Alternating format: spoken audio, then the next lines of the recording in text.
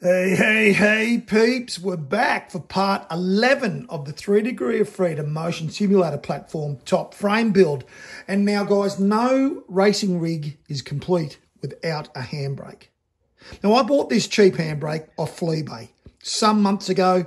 I used it a little while when I was playing Dirt Rally 2 and it stopped working because the little circuit board inside here that the USB connects to fell off. A couple of screws came loose, it fell out and it stopped working. I've pulled it apart, I've repaired it. What a piece of crap. But it's working again now, and so I'm going to install it on the rig. This little shifter here is just in here because I can put it in there, okay? I won't be using that. This was another little cheap shifter, about $79 I think it cost me on Fleabay. It's aluminium and it's not too bad. Well, actually it's rubbish. I have used it a lot, as you can see. I've worn the side of it out here because it's only a pretty soft aluminium casing. And it's a 7-speed with reverse, so it actually is really hard to shift because it's so weak on its springs and stuff. It's really easy to miss shifts. And I've modified it with this part that came with it. This is normally something you install for it to become a sequential shifter. But I've just run a couple of techs into it to keep it a nice, tight little 5-speed with reverse, because really I mainly drive cars with 5-speed. At the most, I drive all the old classics around, you know, because an old bloke like me, I don't like driving too fast. So I just putter around with a 5-speed. But anyway, that's just by the by.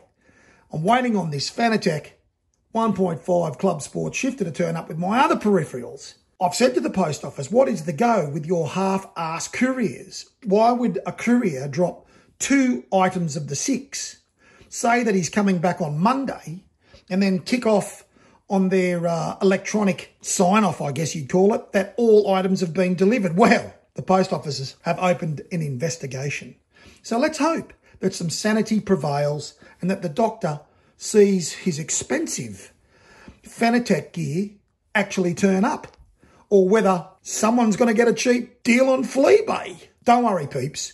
You'll be the first to hear about what happens, and the doctor's going to go away now and take some medication and calm down. But before he does that, he's going to start building the little modifications that he's going to need to build on the rig to house this handbrake. So this may be something that you guys want to follow as well. It is pretty cool having a handbrake, especially if you're playing Dirt Rally. It does help get around some of those bends. So yeah, look, I'm going to build a little bracket. So I'm going to get into that now, and if you want to follow along with this modification, this is a part of the top frame, so technically we're still working on the top frame, still waiting on the button box to turn up for the other side of the rig. That should be a couple of days away, and then I will be in earnest building a little modification or setting up some type of bracket to house that, I think on the steering wheel frame at this stage, or on the right-hand slider. I'm going to see how the USB cable that runs from that will be able to not get in the way if I run it on that 35 by 35 slider on the right. That might be an issue. That might be better for a wireless keyboard. So anyway, let's get into this handbrake bracket, because I know you guys are champing at the bit to get a handbrake or have a way of putting a handbrake on if you already own one and you're going to build this 3 Degree of Freedom motion platform. Okay, guys, now it's important to keep in mind that obviously this modification that I'm making and this bracketing system I'm making is going to be for this cheap eBay handbrake that a dime a dozen now on eBay. They're about 79 bucks. I think I bought this for about 49 bucks when they first started coming out. I have had this one for a while. But anyway, so this is based around the bracketing that comes with this handbrake, cheap handbrake from eBay. So this is what I'm going to do to mount this, because I want to mount this old school, so then I can just pull the handbrake up like you would in your old school everyday driver. I don't like them mounted like this. I know you can mount them next to the shifter and stuff, but I'm going to mount mine next to the seat like you would in your daily driver. To do that, I'm going to use some more of our 30 by 30 angle, the same angle that our seat frame has been built on. And it's just going to sit over our seat frame angle and tech screw in through our seat angle into our 30 by 30 box. So it will be movable. It will just mean that you'll need to tech out and tech in. Now to carry the handbrake, I'm going to use some 30 by 30 by 2 mil box. Okay, and that will be positioned. I'll give you the measurements here in a minute, how it's all drawn up. If you decide to go with a handbrake like this, you'll be able to copy this design. All right, that's just going to weld onto our angle there. Okay, and then our bracket on this guy will tech screw through the box. Okay, it's really that simple. And you could even move this along the box if you wanted to tweak how you want it, but out there is where it needs to be for me. I've sat in the sim, in the seat, to line this all up and get the positions to work out the lengths, etc., and the dimensions of our bracketing system here. So let's go to the bench and talk about the measurements.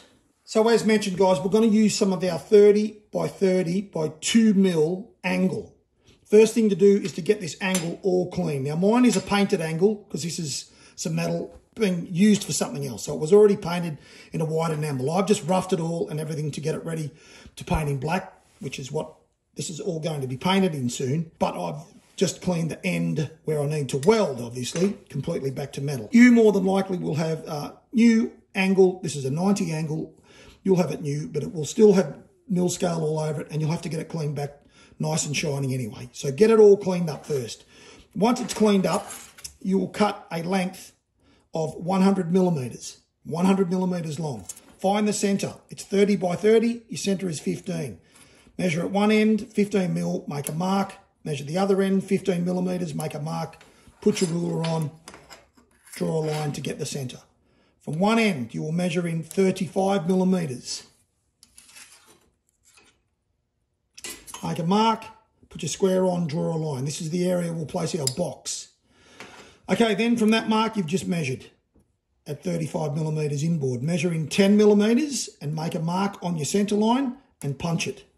From this edge, measure in 10 millimeters on the center line here, punch it, and then you will drill those 2 punch marks with a 6 millimeter drill bit to take our tech screws. The box that's going to carry our handbrake. It is 30 by 30 by 2 mil thick box. It needs to be cut at 110 millimeters in length. Okay, same deal, guys. Clean it all up, ready to weld. Clean the inside. Now this is how it's going to be orientated on our angle. Okay, the angle will sit like this, and this needs to stick out this end. Don't weld it in that way, or it's going to be going into your seat and it's not going to work. It must be welded out this way. Now there's enough space allowed here to bring your angle in a little bit from the edges so you can get some weld in, approximately 5 mil. You can bring it in from this end. You can bring it in 5 millimeters from the back, and that gives you plenty of room to get some weld in, and then plenty of room clearance here for our tech. We don't need to weld underneath it, guys. This is just supporting the handbrake. The handbrake, it's not like there's downways force on this. It's just pulling the handbrake up. These handbrakes, I can tell you, they're a pretty piss weak spring that are in them. It looks like you could put a stiffer spring in them if you wanted to. You could probably even set them up with a load cell.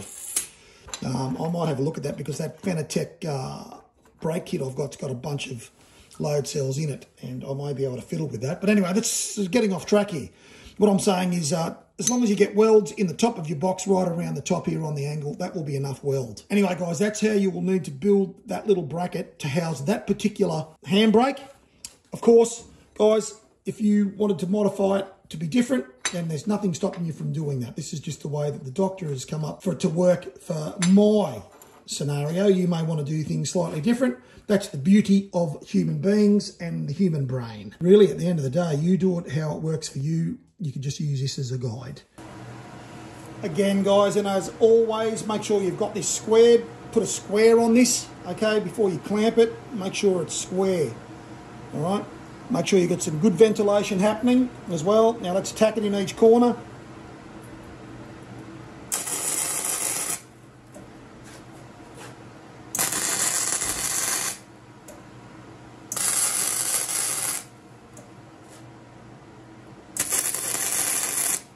Then we can weld in earnest.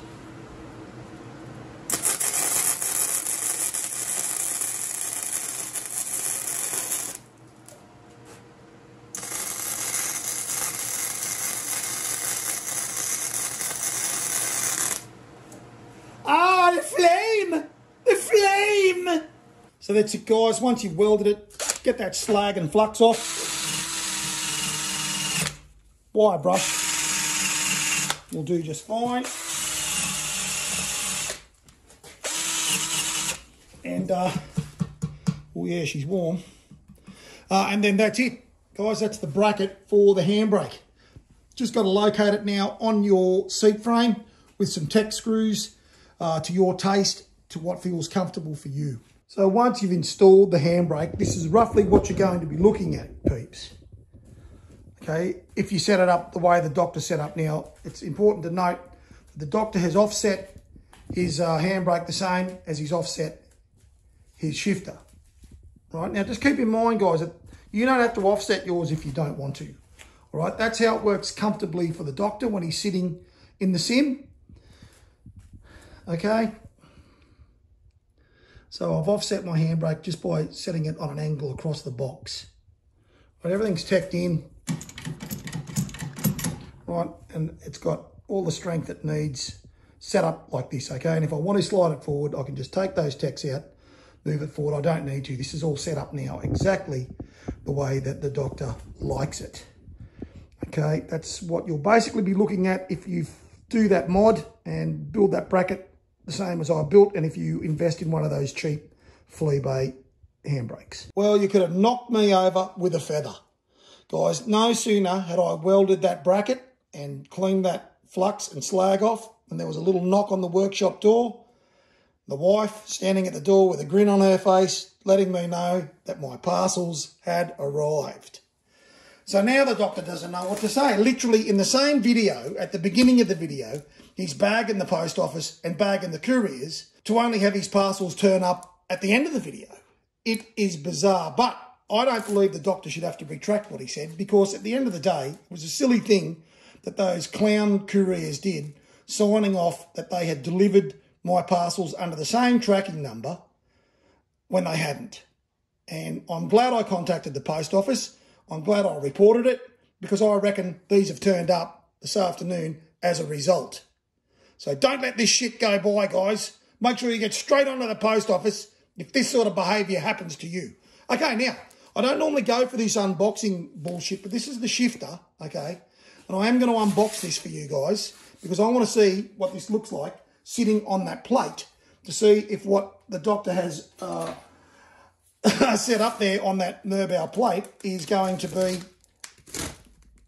a work of art or a cock-up. And there's only one way to find out. Maybe the doctor should get himself a knife. Why would you need a knife when you've got a steel ruler? Oh, look at that. The power and the glory. All right.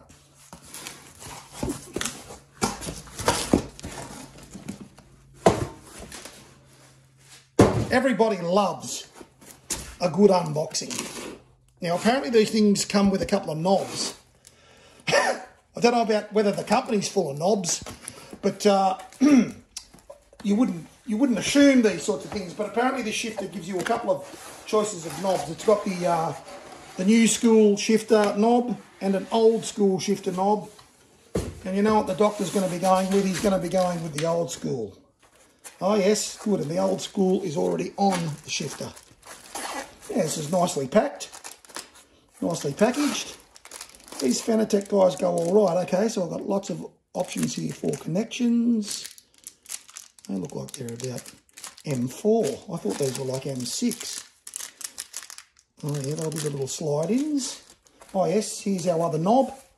So this is for the, guys, okay?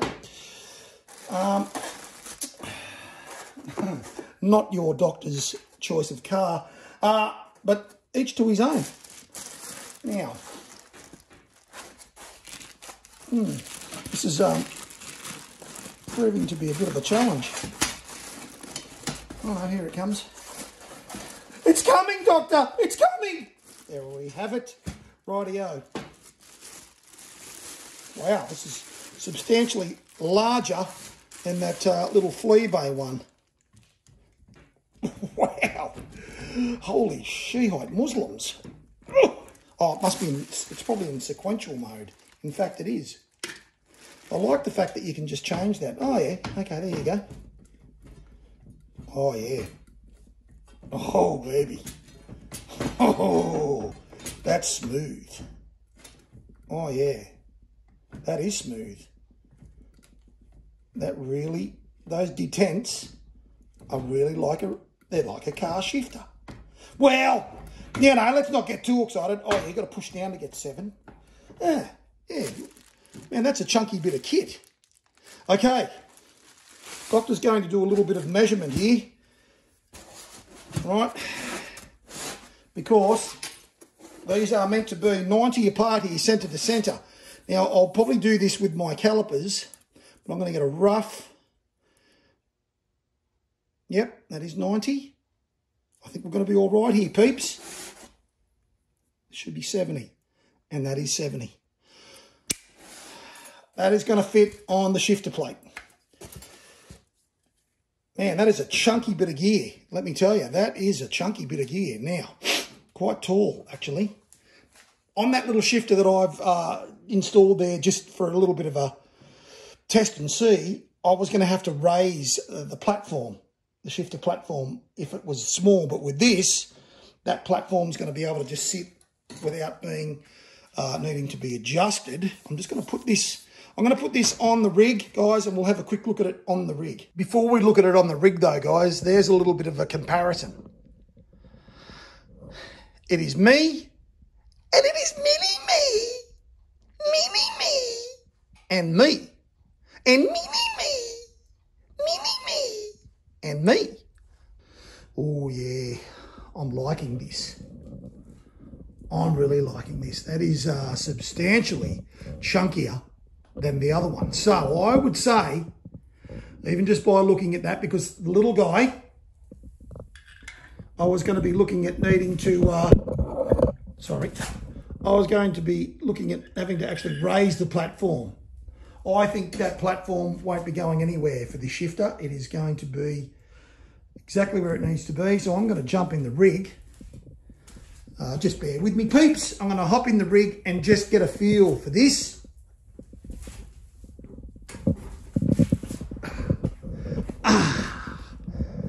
Oh, yeah, that's great. Yep, that is perfect. So, yep, in fact, that platform will need no adjustment for me in raising it, where I've got it set there as well as far as throw goes, and for the doctor's ranger arms, it'll be where it is. So I've got my slider actually set a fair bit forward to where others may need theirs. But it depends on the shifter you're using, obviously, guys. This is for this particular shifter. It's quite tall, and that is a really nice fit and a really nice feel. Yep, that's going to be awesome. So I was going to think about maybe unboxing the V3 pedals in this video, but I don't think I will, guys, or the video will go too long. So our next video, I'm going to have the pedals set up. I've got to work out how I'm going to bolt them to the pedal board down here. Obviously, I'm going to have to do my measurements on the CSL direct drive wheelbase and get my plate in here. I think I will be doing the plate just in metal, not in Merbau again, but I don't know. We'll see. I think with the, with the 8 Newton meters of torque, probably want something that's, got no flex in it at all. That timber will have a little bit of flex. So I will end up doing this in a metal plate, in an 8mm, probably an 8mm thick metal plate on the steering wheel assembly here. Now, the doctor was getting ahead of himself a bit in his last video, saying that once all we were really going to be looking at were the new peripherals, a bit of a test with the rig with the game, and then we were done. I forgot to really talk about our potentiometer placement, okay? And I'm going to need to design a carrying system for our potentiometers because the way the motors are now being located forward, the old system used to come across the mid-frame. There's no mid-frame past our motor bracket holder there. So I'm going to have to come up with something, basically. I think I'm going to do some type of bracket with a slotting arrangement, so then those potentiometers can be sort of fine-tuned into place. It's going to be very hard to get them exactly aligned.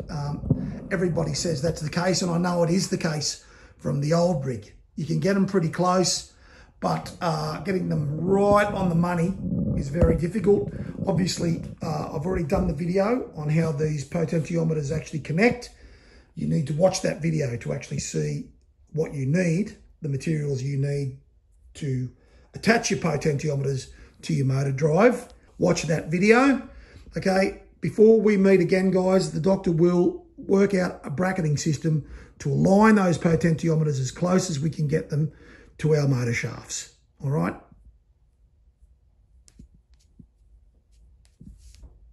That's what the doctor is going to do for you guys. And I also owe you all a humble apology for that flatulence earlier in the video. When my wife saw the rough cut of that, she was horrified. So apologies, guys, but hey, you know what they say? If you don't eat, you don't shit. If you don't shit, you die.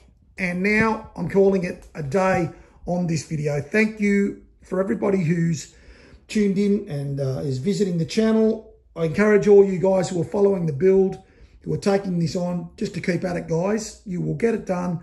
Don't rush it. Enjoy the journey, as I always say.